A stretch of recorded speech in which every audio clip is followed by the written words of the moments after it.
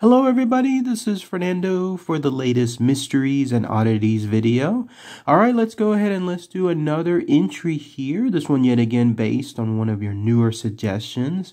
When I was looking up the information of this suggestion, it actually gave me another Mandela effect moment. I thought to myself, I could have sworn I had talked about this before, a couple of years back, but try as I might, I couldn't find the other video, or maybe actually now that I think about it, it was probably more along the lines of a loose variation of it, and that's why I'm thinking that I talked about it before. But if someone knows which video it was, then please post it in the comments below. But yes, this one has to do with a strange phenomenon that occurs even to this day throughout multiple parts of the world. It's been happening for a good number of centuries, has been documented for a good number of centuries. No one seems to have an idea exactly as to what it is. And it could be because there isn't really one single answer. Instead, it's a multitude of answers, but all falling under the same category of what this thing is. In fact, you're looking at a representation of it now. It goes by various terms, but at least the most commonly one is the star jelly. So let's go ahead and let's talk about all the fascinating info associated with whatever this weird substance is, and then I'll give my own explanations and thoughts as to what it could be as well. So here's essentially what astral jelly or star jelly is. It does have various names. Again, it could be star jelly, it could be astral jelly. I've seen other variations of it of being called star slime, star-slubber. I mean, it's just star fallen. It just continues when it comes to what this term is. But yes, even in other cultures, it has its own different versions and names. For example, in Mexico, it's known as caca de luna, which literally translates to the moon's excrement. Fascinating stuff, right? When it comes to different cultures having at least different types of names, right? When it comes to the same stuff. But as to what it is exactly, again, there's no 100% solid universal type of definition for it. Instead, the most common thing associated with it is it's a weird gelatinous type substance that is very commonly found either on the ground, it could be concrete, or most likely in places involving grass or branches or trees. That's where people seem to find it whenever they come across it. And it's usually in either small packs, or it could be, as you'll know in a couple of minutes with some of the encounters, it could be actually several feet across, very large in other words. And at least the thing that distinguishes star jelly from other type of material out there is the fact that anytime people touch it or come across it or try to inspect it, it for whatever reason tends to evaporate very shortly after it quote unquote fell from the sky. So that's why it still remains a big mystery to this day, because it's very hard to try to study it because of the way it just dissolves afterward and it practically just disappears. How it looks like too has a whole different variation of encounters. People have seen it be translucent, so in other words, you could see through it. Others have stated that it comes in various colors, from yellowish to greenish to orange as well. Grayish, whitish as well has also been interpreted.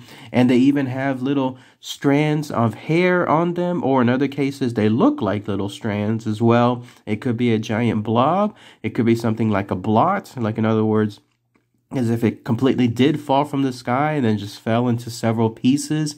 It could be chunky. It could be solid. It could also be something along the lines of very, very gelatinous, like I was mentioning earlier, where you try to hold it, but it's very hard to do so. It just pretty much moves in all different places. It's just a whole different set of things as to what this star jelly is. Again, there really is no 100% answer to it. There just seems to be so many examples.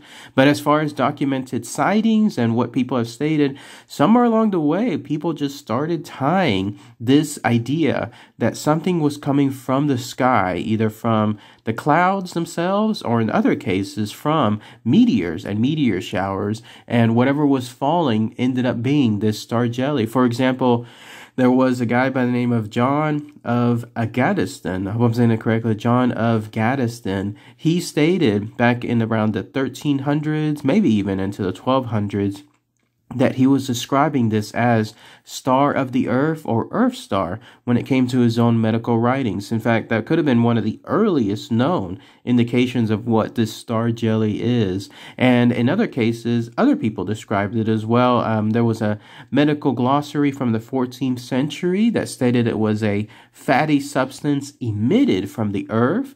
Makes you give the idea that maybe this was actually coming from inside the earth, almost as if it was being spewed out, like let's say a volcano, the way it just spews out that type of lava. Maybe this stuff was coming from inside the earth, and then it makes it appear as it falls back down that it's coming from the stars and so on. So that's yet another entry associated with that. Even the Oxford English Dictionary has some references of it going back to the 1440s as well. Interesting stuff, right? You would think that this type of encounters dating back several centuries, we would have a more set of concrete answers. But no, for somewhere along the way, people just started linking the idea that it was coming from the stars and the heavens themselves, and it just pretty much stuck. And then that's why, again, the colloquial term tends to be star jelly. But yes, even there's the idea that it could also be of extraterrestrial origin. The notion that maybe something else is bringing this type over the heavens, our heavens, in other words, and letting it fall to the earth. Is it a UFO that's doing it, or is it something else extraterrestrial? Again, that's just another theory. And then there's also this. There's even the idea that it could be of paranormal status. The notion that something else out there from another realm, wherever the ghosts and spirits roam, they're bringing this type of stuff here. You kind of hear that with the word ectoplasm, right?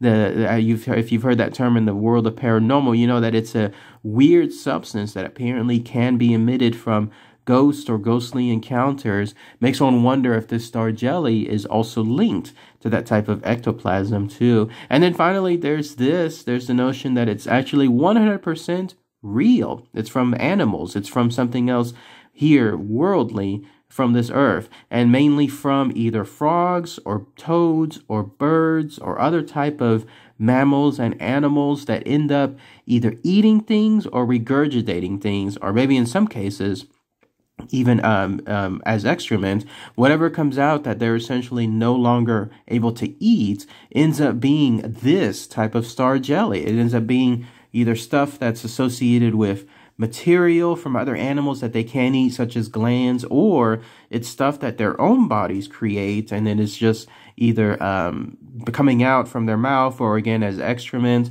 and it ends up being misinterpreted as this star jelly. So many explanations, so many avenues that it could be, but again, no one seems to have a concrete answer. But I will give this is some of the most notable examples when it comes to this type of stuff, as far as the star jelly, the stuff that really, really stood out. For example, there was on November 11th, 1846, a strange luminous object that was about 4 feet in diameter there in Lowell, New York. In fact, what made it very distinct was that it was very foul smelling, and of course it ended up disappearing afterward whenever anyone tried to examine it. And then there was another encounter, this time by policemen back in the 1950s there in Philadelphia. They stated they discovered something that was quivering, and it was a jelly-like substance, and it was actually 6 feet in diameter and 1 foot thick right in the center.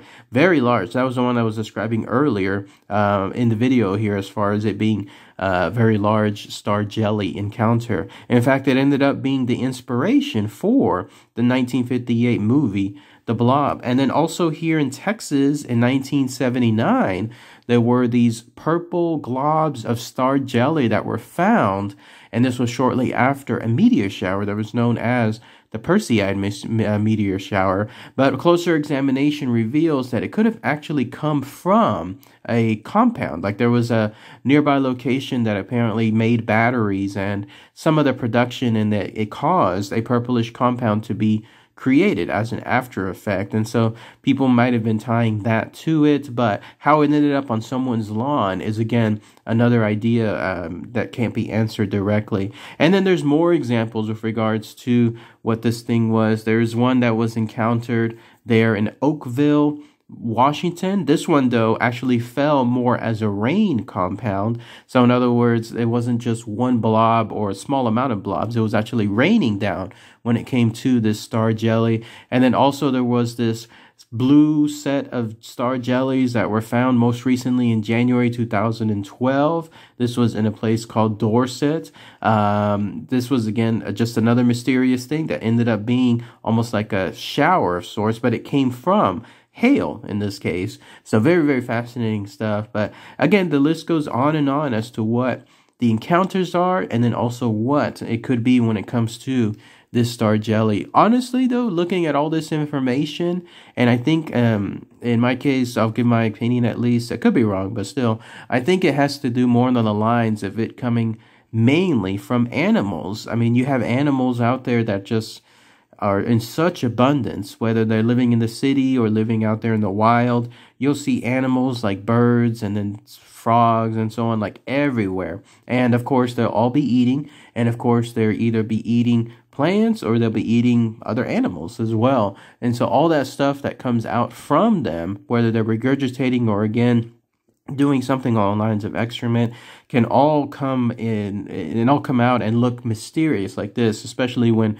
rainfall occurs or when there's other things that are mixed there, whether it's in the city and so on, other type of chemicals that are found there. But yeah, all that stuff happens, and I think it just gets misinterpreted as it being star jelly. And then there's this other factor of it being another natural effect, and that's from being slime. There's always going to be mold. There's always going to be slime that comes out as well. There's the notion that it's something more scientific called the Gnostic, if I'm not mistaken, which is normally found like in the bottom of lakes and springs or next to soil that's considered wet. And then there's finally another term that's called slime mold. There's actually about over 900 species of slime mold within the world. So any one of those could be misinterpreted as star jelly. And those type of slime mold come in so many variations too, so many colors, so many textures, so many compositions, how they look like as well. The sizes range too. Again, all of that could just be misinterpreted. But I could be wrong. It could still be something else in terms of it being extraterrestrial, coming from outer space, coming from a meteor, anything along those lines. But what do you guys think? Let me know what your comments are below. I'd love to hear it. If you have any personal experience when it comes to coming across this star jelly, let's say at your home in the grass or maybe somewhere out there in the forest or anywhere else. Love to hear what your comments are. All right, everybody. Thanks again as always. Take care.